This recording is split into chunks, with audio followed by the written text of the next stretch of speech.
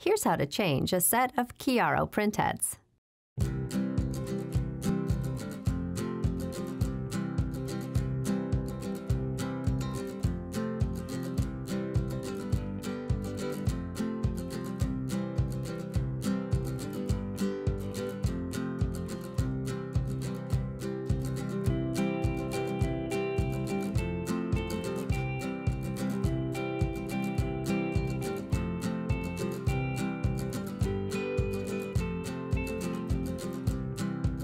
Begin by unscrewing the 2 thumb screws that secure the maintenance cover to the upper unit.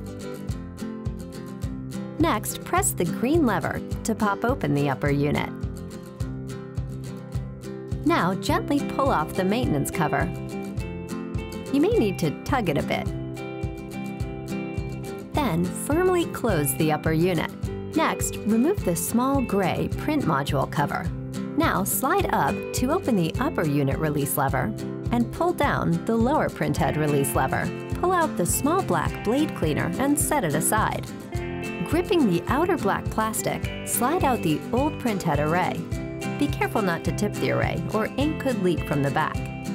Place it carefully on a flat surface, preferably on the printhead tray.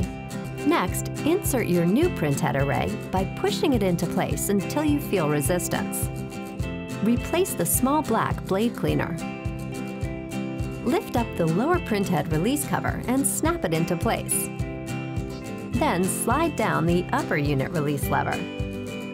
Then put the small gray print module cover back on. Next, press the green lever to pop open the upper unit. Reinstall the maintenance cover by sliding it into place. Press the upper unit closed.